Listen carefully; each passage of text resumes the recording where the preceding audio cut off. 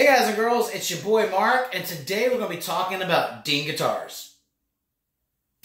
Over the past couple months, I've had a lot of you check in and ask me for any kind of update regarding Dean guitars, any news updates post-lawsuit, anything that may be happening within the company, anything about the appeal process that they applied for last year. And so this video is going to answer all those questions to the best of my ability. And I'm also here to shoot down a couple of circulated rumors that have been floating around the internet. Before we kick this video off first, I want to say thank you for asking me those questions. It does mean a lot to me. But before we kick this video off, please hit that subscribe button, like this video, and share it with all your friends so that way I can continue making content for all you beautiful people. Let's go ahead and get this thing kicked off with the appeal. Last year, somewhere in August of last year, Dean filed a motion with the court to appeal the copyright infringement lawsuit. If you guys don't know about that, I do have a few videos on my channel covering the entire legal battle between Gibson and Dean. Unfortunately for us Dean fans, Gibson did win that copyright infringement lawsuit, basically saying they're no longer allowed to make their V models, their Z models, their Grand Sport, and I think one of their acoustic models. And so the appeal was in an attempt to overthrow this ruling. And so far there have been no updates from either the court or Dean Guitars Armadillo Enterprises about where that appeal stands right now. I don't know if it's been tossed out. I do not know if they're still going to court over this. I guess it all really depends on how full the docket is. My personal opinion is Gibson owns enough of Dean's money. Dean would be wise to stay out of court, as much as I want this verdict overturned so that we can have those classic models again. I think it's better for Dean to continue moving forward and reinventing the brand, bringing something fresh and new to the fans and players of Dean. And on the Dean front, they have been incredibly quiet. They have not even eked as much of a whisper of really what's going on internally. There have been no updates. There have been no PR posts. There have been no announcements of anything. I really don't even know who is running Dean at this point. I know last year, at the time of my last video, it was Pamela Rubinson taking ownership of Dean. I do know that Dean is still owned by Armadillo Enterprises, which has been their parent company for a long time. Pamela, if you guys don't know, is the wife of the late Elliot Rubinson, who brought the company to a really amazing place. He was a really great guy. Evan was the prior CEO of Dean until he was fired and removed from the company for embezzlement. I did cover that as well.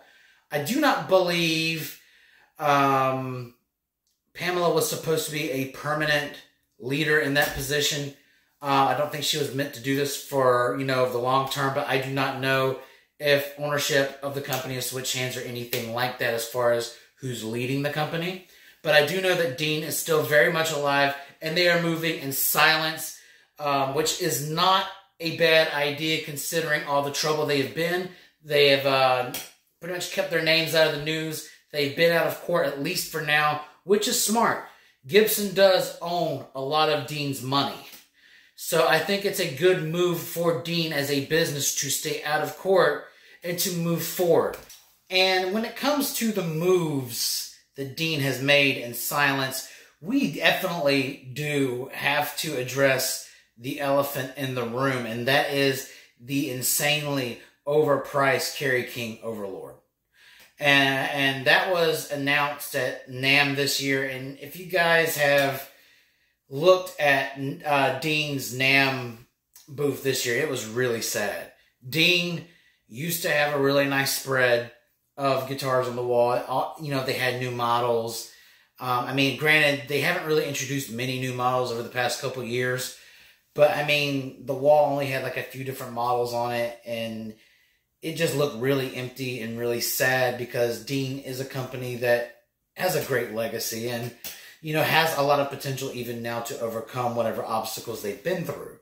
but a $7,000 guitar is not a way, in my opinion, to bring yourself out of that debt that was incurred by all the legal expenses and all the court losses against Gibson. I'm not saying that's why they did it. I mean, again, Kerry King did design the guitar, but I think, and this is my opinion, and I think I speak for a good bit of the Dean guitar players, I think Dean needs to really focus on the guitars that made them great. Now, granted, at the moment, we can't get those Z models, those V models, and that's fine. I mean, it's not fine to me, but it's fine because that's the law now.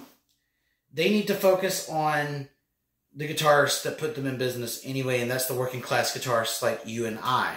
I think, for starters, they do need to release, and everybody wants this, but we have not seen it yet.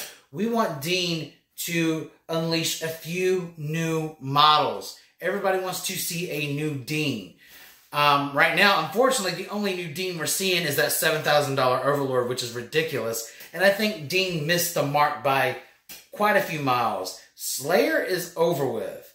Not saying that there aren't a great deal of Slayer fans, but I feel like this would have been more lucrative, one, if the guitar was lower in price, and two, if Slayer was still touring and releasing records. Slayer's retired. I really don't know what Kerry King is up to these days, but I feel like if they really wanted to maximize their profit on this, they would have capitalized on another artist that is still relevant and is still alive and is still making great music and has influence. Not saying that Kerry King does not. And here's another thing.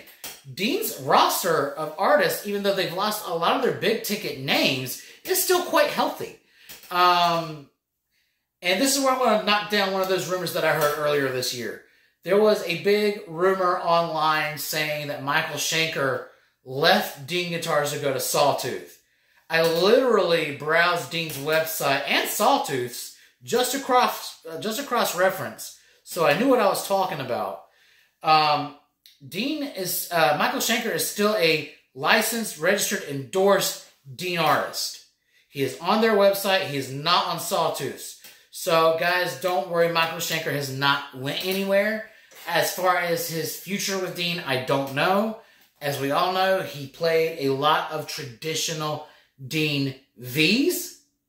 So I'm not sure if there will be a new Michael Schenker model. But, I mean, for a guitarist of his stature, he can continue playing his old V's. What sucks for us is if we wanted to get a Michael Schenker signature right now, we can't. And that's why I said just a few seconds ago, they need to capitalize on a current guitarist that's playing Dean that has influence.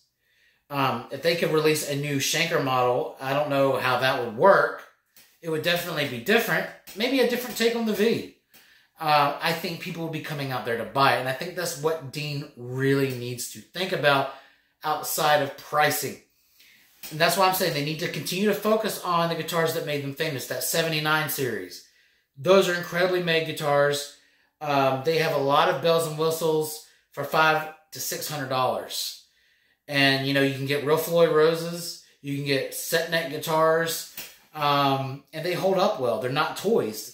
If you upgrade those guitars from where they are, like put in some aftermarket pickups and whatnot, these things can be taken to gig after gig. And for $500 to $600, that's great. So Dean needs to continue focusing on those guitars, the 1980 Cadillacs, stuff like that. And I will say that they're doing a great job at continuing those, as well as the Select Series. The Select Series should still be their flagship of top-of-the-line, affordable, premium-grade guitars. Now, that being said, they do need to make a new line of working-class guitars for guys like us. Make it affordable and loaded with spec. That's what brings me to Dean. That's what brought me to Dean. I've been playing guitar for 21 years, and for 13 of those 21 years, I have been a Dean enthusiast and a Dean player. 3 of my 4 electric guitars are Dean, and one of the reasons that I still continue to stand by them is they put incredible spec and make professional grade guitars for a fraction of the price of their competitors.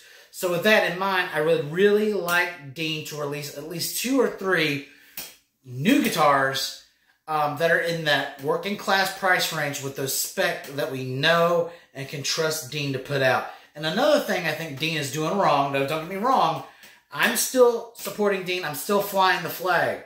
I'm just seeing red flags here. Like Jonathan Donnes of Shadows Fall and Anthrax. He plays a signature USA Custom Exile. You cannot find that as a production model. You have to order it through the custom shop, which means mad money. And if they had made that into a production model, that's one new guitar. Albeit a signature guitar. But people would come out and buy something like that. Now, that being said, they still have big names like Jonathan Donnes, Anthrax. They just recently signed the bassist of Nervosa to the Dean family. You still have a lot of big ticket names on that website. Are they Dimebag Darrell? No. Are they Dave Mustaine? No. But you still have Michael Schenker. You still have a lot of the other pre-existing Dean artists and a lot of new ones. So that catalog, if you take a look at it, is alive and kicking.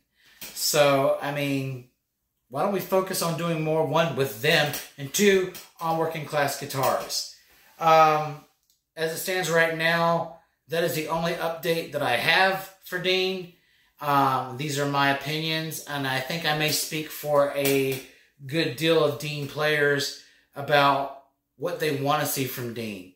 I want next year's NAMM, or Winter NAMM even, for Dean to at least have a few new models and make them affordable. Everyone wants an affordable Dean. You know why? Because they come with great spec. Outside of that, guys, unfortunately, I don't have much more of an update. These are the things that I found out, so you guys know. Hopefully, we'll know more about the legal saga as it continues. You can count on me to be there when something does happen. And again, thanks for supporting me, supporting this video. Please don't forget to like, share, and subscribe. I'll be back later with more content. You guys rock. Have a great week.